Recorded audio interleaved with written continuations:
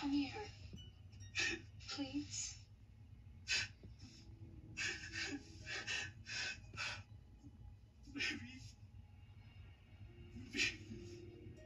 Maybe I should just hold you one last time.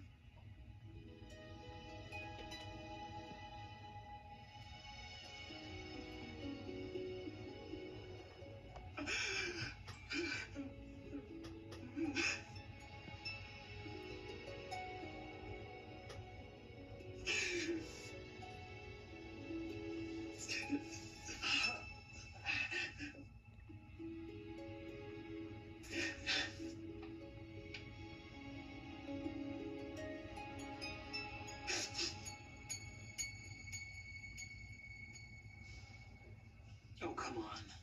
Like people haven't busted out of here? Yeah, sure, people with cash, connections, the last name Jamera.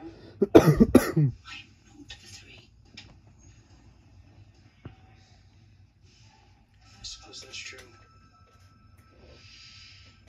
So, if you didn't do it, and I didn't do it, it would appear that somebody else did our dirty work for us.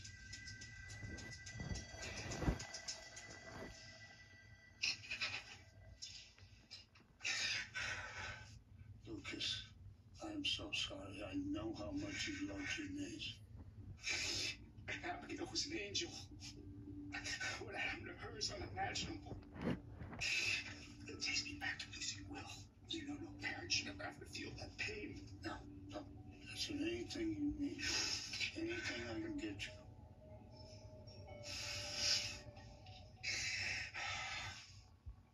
What did you do there? It's nothing to worry about. I have a splitting headache right now. I'll take an aspirin if you got one. Sure. I'll be right back.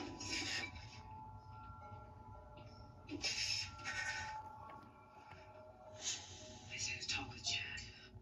So what? What's the big deal? So, the big deal is that he thought I should know. That he told Abigail that you're the one who kidnapped Sammy. What? Do you think Lucas did it? I don't think so. What did I It do? could be. Well, he did. He had taken a drink, I remember. There could be other bloods in the scene, Rafe said, so he could be there. We'll see how it goes. Yeah. Could be Kate too. I'm so sorry. Are you?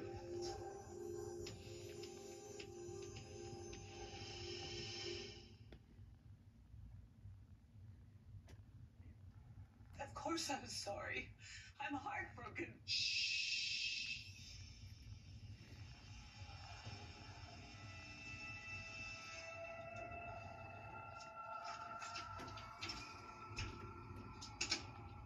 Where's this coming from? What did I do wrong? What you tell me? I'm lost. I'm lost. Remember our conversation yesterday where I did you the enormous courtesy of telling you that I had told Abigail the truth about Lucas? Hmm? And you completely lost it? I was shocked. I was surprised. No. You lost it. And then you ripped into me for not keeping my mouth shut. Because I was concerned about my son. That's why. You were scared out of your mind that Abigail was going to share what she knew. Even after I told you that you had nothing to worry about. That she wouldn't tell anyone. You said that that wasn't good enough. That you, look at me, that you needed assurances. That she wouldn't tell anyone that Lucas was the one that kidnapped Sammy. Wow. Oh, what? Was it? Oh, shh. Was that too loud? Did you want me to keep my voice down? No one is here! EJ is at Marlena's with the kids. Tony and Anna are gone. Harold is off. And my wife is dead!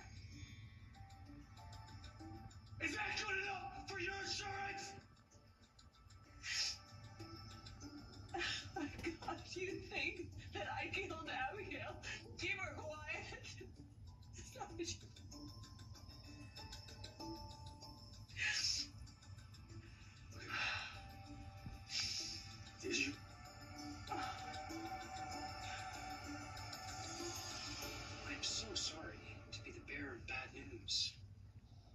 Well, you don't seem that broken up about it. I do feel bad for Jack. Uh-huh. But you must be ecstatic with the unexpected assist. Perhaps I wasn't clear earlier. I wanted revenge against Abigail badly, but I think what happened to her is horrible. It makes me sick, actually. Excuse me, this might be just a tad